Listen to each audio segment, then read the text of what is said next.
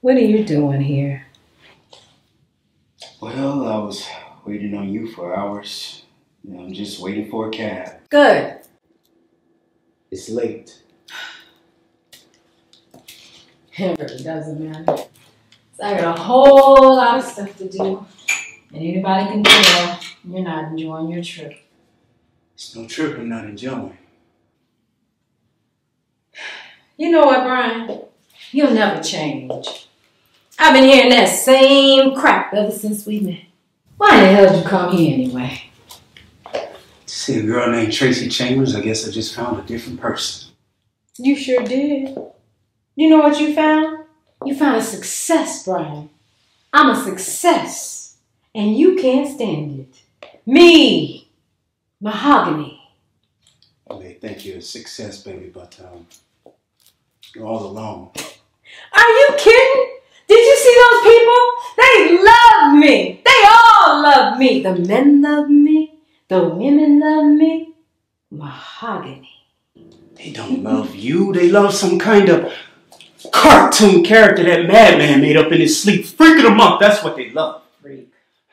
Look, Tracy, if you stay here, you're in for a lot of trouble. The only trouble I ever had, Brian, is from you. You come limping over here saying, Tracy, I love you. I need you. Sure you need me. You want to know why? Because I'm a winner.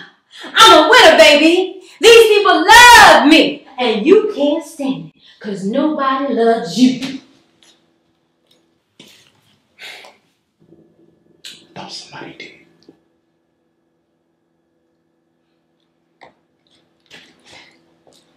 Well, nobody does. You want to know why?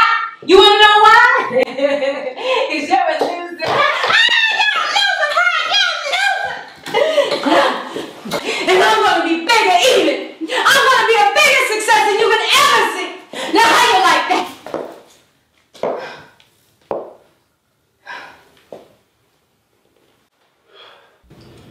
Let me tell you something.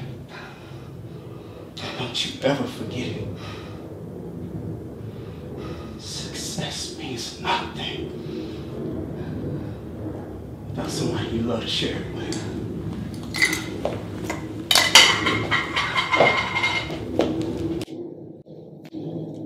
If you ever decide to become Tracy Chambers again,